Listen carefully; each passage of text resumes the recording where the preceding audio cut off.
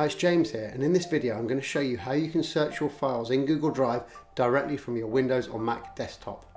First off, you need to go to Google Drive on the web. Once you're there, click on the settings cog in the top right hand corner and click on Get Drive for Desktop.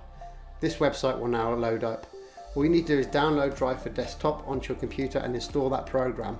This will give you access to your files locally on your machine. Once you've installed Google Drive for Desktop and signed in, if you click on, in this case, File Explorer, but if you click on Finder on a Mac, it'll be the same. You'll see Google Drive listed down the left-hand side and direct access to files that are stored in your My Drive area and shared drives. But now you want to know how to search those files, and this is the real cool feature that's undocumented.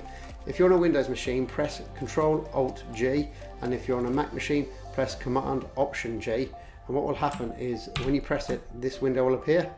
It will show you your 4 most recently accessed files, but it will also give you the ability to just search directly through files inside your Google Drive. So let's type in Wayne, and here we go. We've got files that have come back, that including Wayne Enterprises, which is what I was looking for. All I have to do is click on one of these files and it will just open automatically on the machine.